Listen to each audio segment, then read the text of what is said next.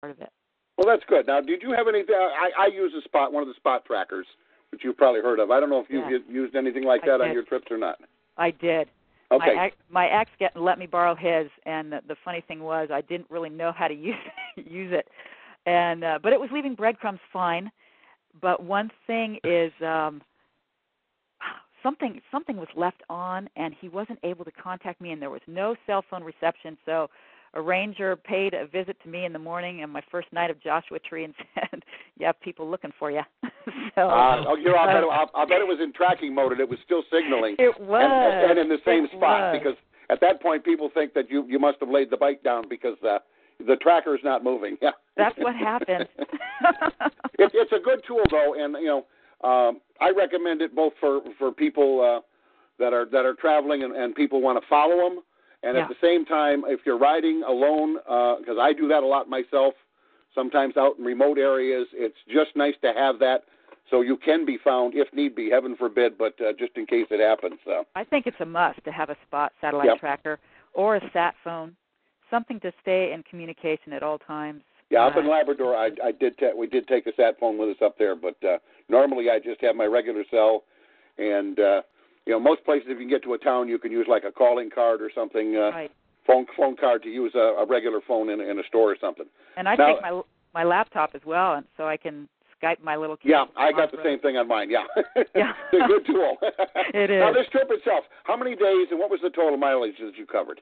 I went for a week-long trip, and what was so funny is I blew the tripometer on the way, and I pressed the wrong button, and it got reset. So I didn't get the total miles, but I am guessing it was around 1,300 to 1,500. Okay, it's a good trip. Yeah. Now, there were several milestones on this first trip, and what I'd like to do now is just kind of pass by some of these milestones and just have you share a few things about your thoughts of what the highlights were. The first one, which I've never been to, Joshua Tree National Park. Oh, I tell you, I've been to Joshua Tree before, only camping though, and taking a car in there. But going this time on my bike was such a treat. It is such a beautiful spot in California. I stayed at Indian Cove Campground, and these gorgeous round rock spires and rock faces. It's a huge place for rock climbers. And since I went on a Sunday, it was pretty much cleared out except for a few diehard climbers. So I pretty much had the place to myself, and it was in October, and it was a warm October, so it was perfect weather. I'll never forget after, setting up camp and eating a quick meal and just setting out to explore the area. And I stayed out into the night and found a nice little rock perch and sat there and watched the stars all night long. It was just incredible and magical. It was a neat night out in Joshua Tree.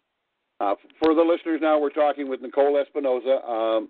Her ride reports and her website, you can find the links on the Side Stand Up website. We've got the links there. In your ride reports, and I've looked at a couple of the others, the photography is great, and anybody that I've referred to your reports has always come back and talked about how engaging and entertaining the text was. Do you have any kind of a writing or photography background, or is it just something you just enjoy doing? Well, thanks, Pat. It's funny. The two together are two of my biggest passions. I really love photography as a hobby, and that's kind of one of the main reasons I like to go solo is because I take a lot of time, and I do take my time stopping, and I don't like slowing anyone else down. So I just love the photography on my jaunts, and then I love writing about it as well. I mean, I've kept journals my whole life, and now these ride reports are kind of a culmination of my photography and my writing. It's like a living journal for me, and when I go back putting them together, it's like reliving the trip, and I just have a ball doing it. So it thrills me that other people are kind of along for the ride and are enjoying it as much as I enjoyed writing them. Believe me, there's a lot of people that enjoy your reports. Thank you. I've talked to several of them. Your next milestone was over to Sedona, Arizona, and many years ago, actually as part of the United States military, I was spent some time in Arizona, and I was up to Sedona and Grand Canyon and stuff. So what were your highlights at Sedona? Well, I tell you, it was actually Sedona that I was first drawn to for this entire trip, and then it branched out from there. So I was actually drawn to it for, of course, its beauty and the rich red rocks and formations out there. Nothing like we have here in California. So I knew it was a destination spot for me, and I knew this would be a perfect spot for kind of this magical trip of mine, the first one. I had also heard about these energy vortexes out there, and I kind of wanted to take a look for myself and see if I felt anything, which I didn't. I was just in awe of the beauty around me.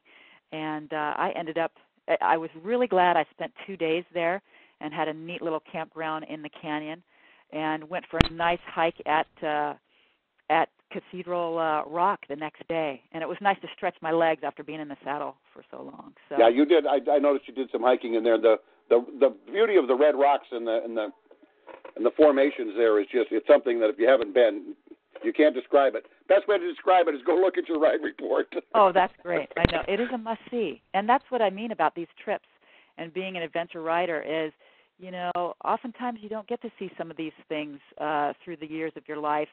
And it's a great excuse to get out on your bike and just go. Yeah. Now, Grand Canyon came along, and I've been there, and I can't describe that in words. I've got some great photographs myself, sunset photos, and the whole 9 yards of the canyon. What did you experience there? You know, it was neat, Pat. I really wasn't even ready for my reaction to the Grand Canyon. I knew it would be gorgeous and spiritual, but I ended up just being dumbfounded when I first saw it. And it was so expansive. There were other people around me, so I tried to get as far away from them as possible so I could just listen to this just expansive and grandiose silence that just surrounded me.